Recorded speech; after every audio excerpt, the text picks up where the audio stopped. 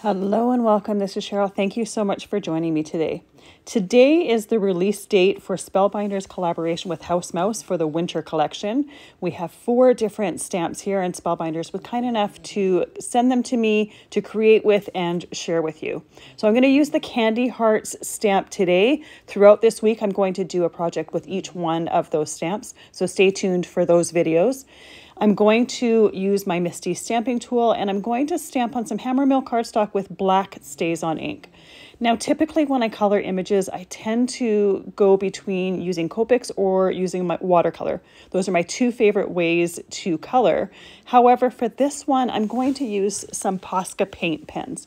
They're a quick and easy way to color an image, and when you use a stamping tool with it, even though when you color over the image, you lose some of that detail, you can get some of that detail back later, and I'll show you that in a bit. So I have a set of Posca pens here, and they are pastel colors, which is perfect for these candy hearts.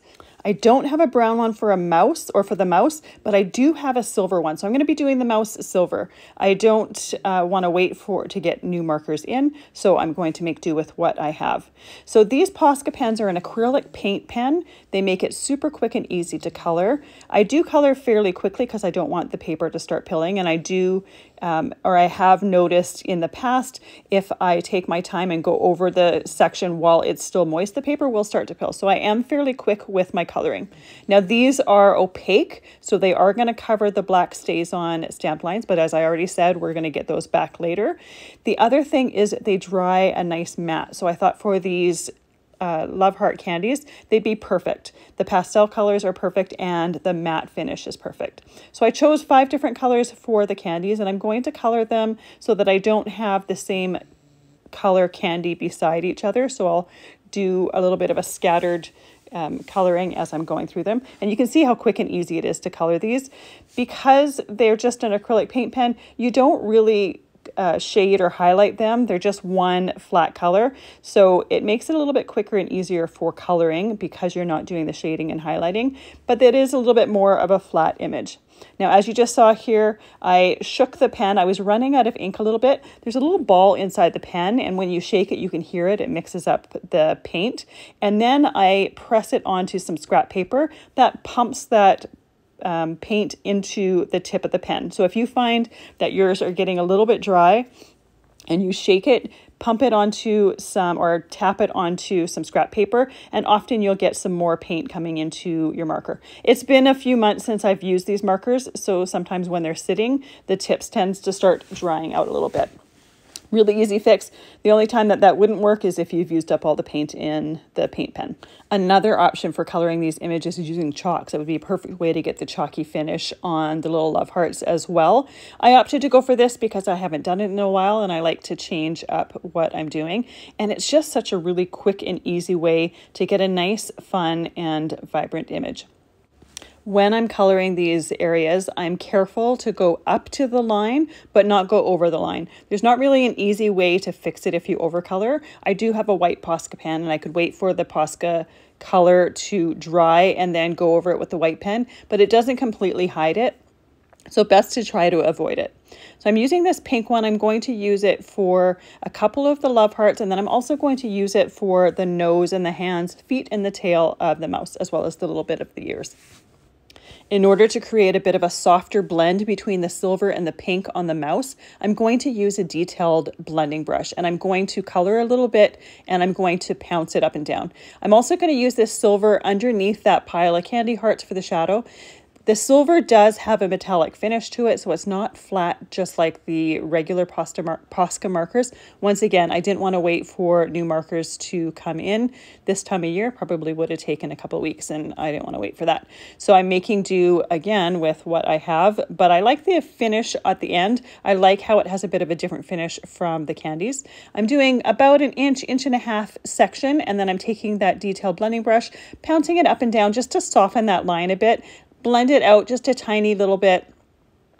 After this, I do go and I wash my brushes out. I don't let the acrylic paint dry on there completely. Acrylic paint is pretty much permanent once it's dry, but if you wash it while it's still wet, it's pretty easy to get out. So I use a little bit of hand soap and then just run it under the tap, and it came out really, really quickly.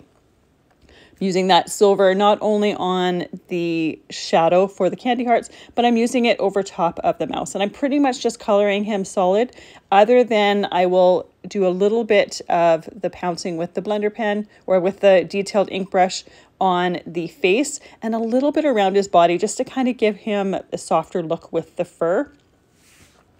Because these markers are opaque, if I didn't use that blending brush, I'd have really a harsh line between the silver and the pink. I've also done it with my fingers just tapping up and down, but because this blender brush is a lot smaller, I have a lot more control over that detail. And because this image is somewhat detailed, I wanted to have that control. For the rest of the hands and the feet and the tail, there's not really any blending. I'm just doing some straight coloring.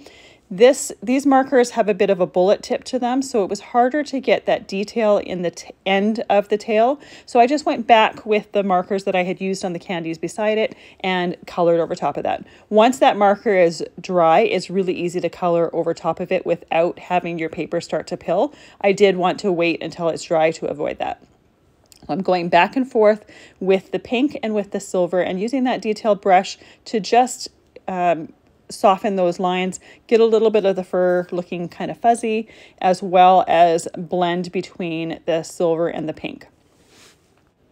Once that image is completely colored, there's not really much time to wait until it's totally dry in order to restamp over top of it. These markers dry fairly quickly, like I want to say probably within about 30 seconds. So you don't really have to wait too long. So I put that piece of cardstock back in my Misti stamping tool, inked it with the black StazOn again, and then stamped over top of it. And this is why I use the StazOn for it. StazOn is good for permanent ink as well as going over top of acrylic paint. It's going to be nice and permanent there. I'm taking a little bit of glossy accents and putting it on top of his eye just to give him the look of a beady eye. I love these mice with a little bit of a beady eye. And there's these brushes after I washed them. They came completely clear or completely clean, perfect for using for another project and ready to go for that. I have my card base here. I cut a piece of purple that coordinated. I cut it at 4 1/8 by 5 3/8, and then my image is at 4 inches by 5 1/4. So I just have 1/8 of an inch mat around it. It's just enough to tie the whole image together. For this particular card, I chose not to use any of the sentiments in the set. There's one that says Happy Valentine's Day, and there's one that says I love you. I figured I'd wait until I actually went to use the card and then put a sentiment inside of it. But you could easily add a sentiment to the inside or even put one, say, on the front of the card, but I like it without the sentiment there. I love how opaque and matte and vibrant these colors are. Perfect for this image, and you can see how quickly it came together. This is a great way to color an image if you're new to it and don't really want to mess with highlighting and shading. You can just do some flat coloring. Super easy to get those details back with that Misti stamping tool. Thank you so much for joining me. I'll be back tomorrow using one of the other stamps from the collection, and I really appreciate you being here.